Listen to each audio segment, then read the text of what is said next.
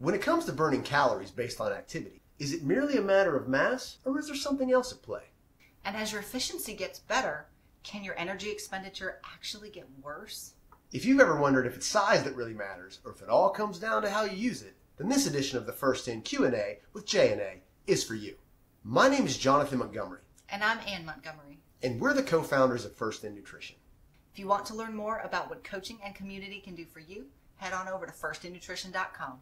And if you're ready to find out more about the impact efficiency can have on your energy, you're in the right place. Let's get to it.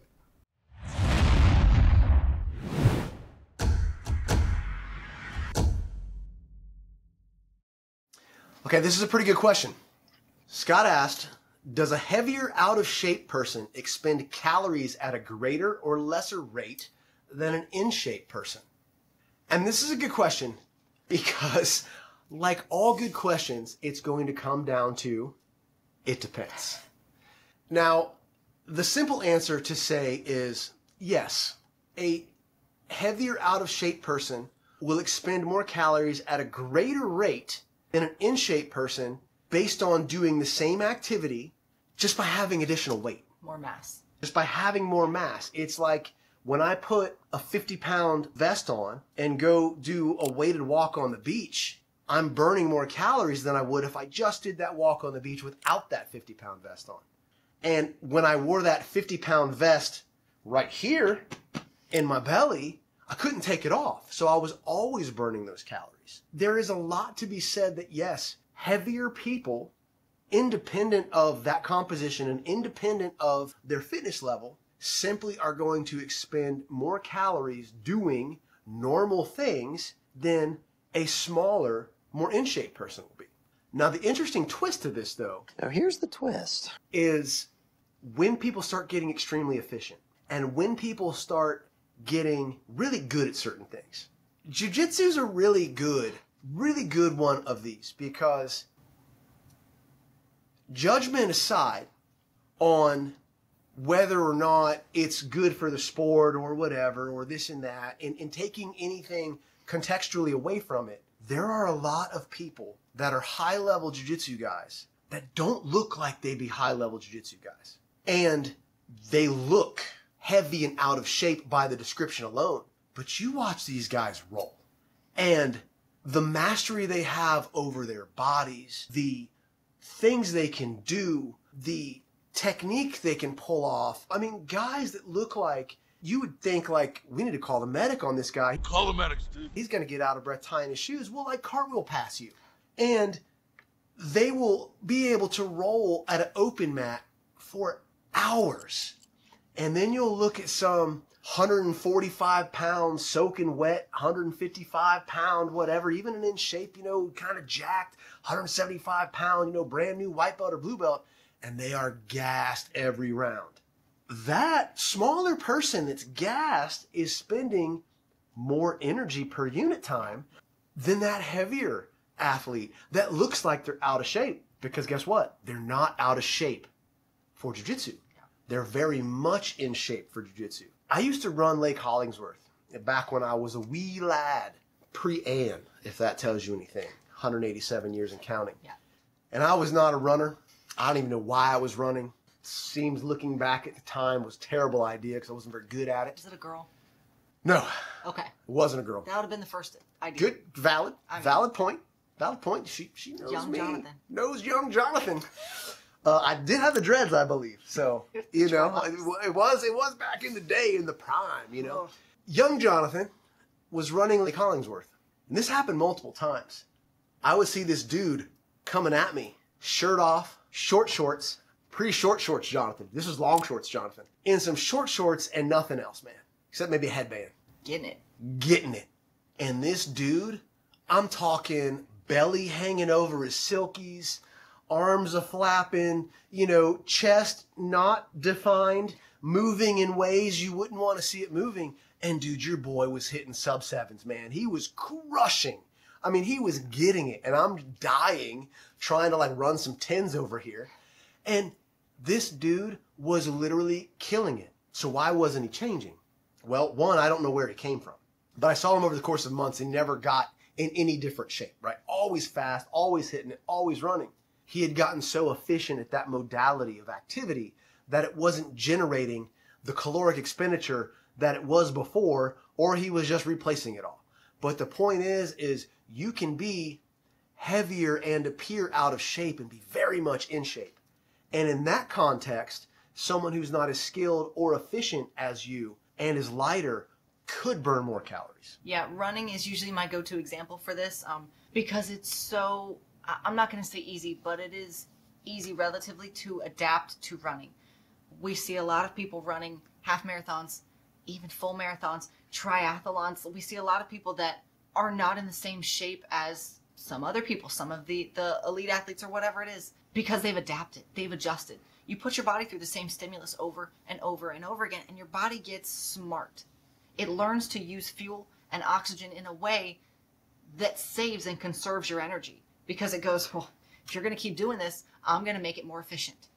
So yeah, maybe your cardiovascular system's getting better. Maybe your heart is pumping slower. Your heart rate's come down.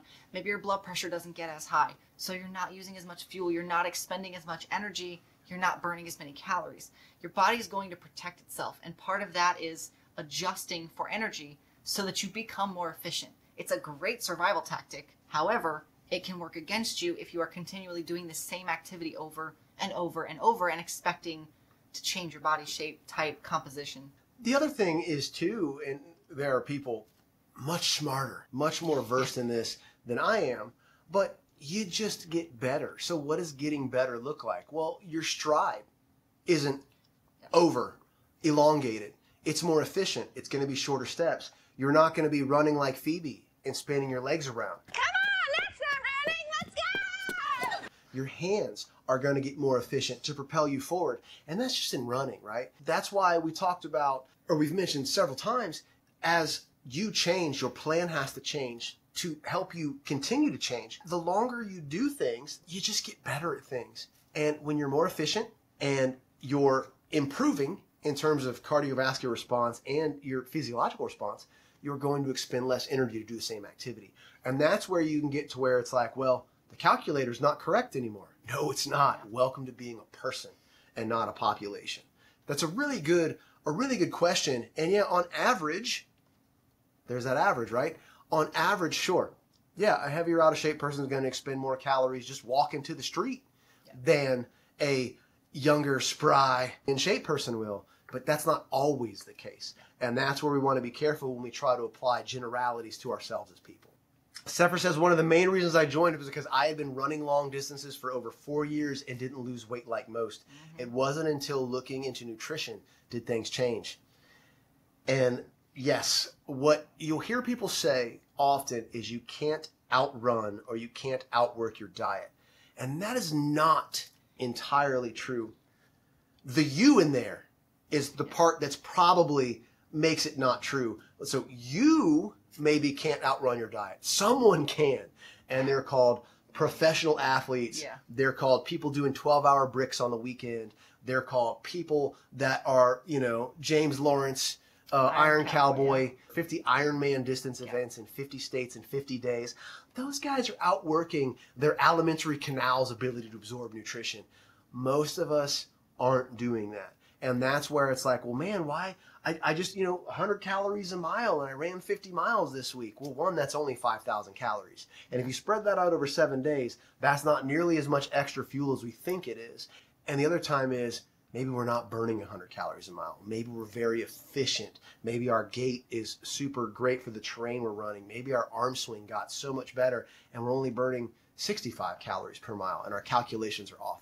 So there is a lot of nuance to it. And that's why rather than guess and rather than speculate and rather than consult the charts on the wall and see if the stars aligned, we're just going to take some information, see how you feel, how your recovery is going, how your performance is going, what the scale says. We're going to look at all these factors and notice there's a multitude. We're going to look at it all and we're going to take that in with your feedback and we're going to try to make the next right decision using the least amount of change we can do to get the most from it. Great question. It was a great question. I like that question. And Scott, I hope that helps, man. Let us know. If you stuck around this far, thanks for hanging out with us. If you like what you heard or think someone else might dig it, go ahead and like, subscribe, and share, or whatever the cool kids say. If you want to learn more about First In or hear more from our family, you can find us on the socials at First In Nutrition. And if you're looking for actionable ways to put yourself first, head over to fieldnotes.firstdanutrition.com to join the Field Notes faction for weekly tools and tactics to keep yourself on the path to progress. Because the people that depend on you the most deserve you at your best.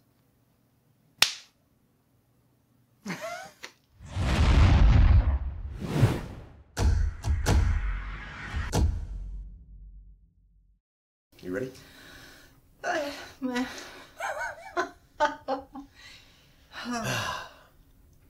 One day we're just gonna post bloopers. We got a lot of them. Mm-hmm. 3, 2. Oh, sorry. I forgot we were recording on this. We actually should make a YouTube video, like 30 minutes of just bullshit. This is it. Yes. This is the golden take right here. Golden Jet. Robbie Weirdick. We gotta watch that. It's not the worst. That was not It's the not worst. the worst. You know what it is? Efficiency, energy, expenditure is what's getting me. I don't alliterate. Ever. This is why. You can write your own scripts from here on. If you want to learn more about what coaching and community can do for you, fuck. Jumped you. If you ever wondered if it's size that really matters, or if it all comes down to how you use it, then this edition of the First In Q&A with J and A is for you. You better, Trying not to laugh. you I'm better making a give me like a face. look. You better give me like a. I'm making a face. I'm just trying not to laugh out loud. Yeah. Do it again. Do it again. Energy expenditure. I need to enunciate. Which is fine because you restarted that if it's size that really matters so quick that it was like a half a second and I didn't have time to reset my face. So I think I'm just laughing. You rolled right into it. I was like, fuck, I gotta keep going. Oh, who nailed that last line? This guy. This guy.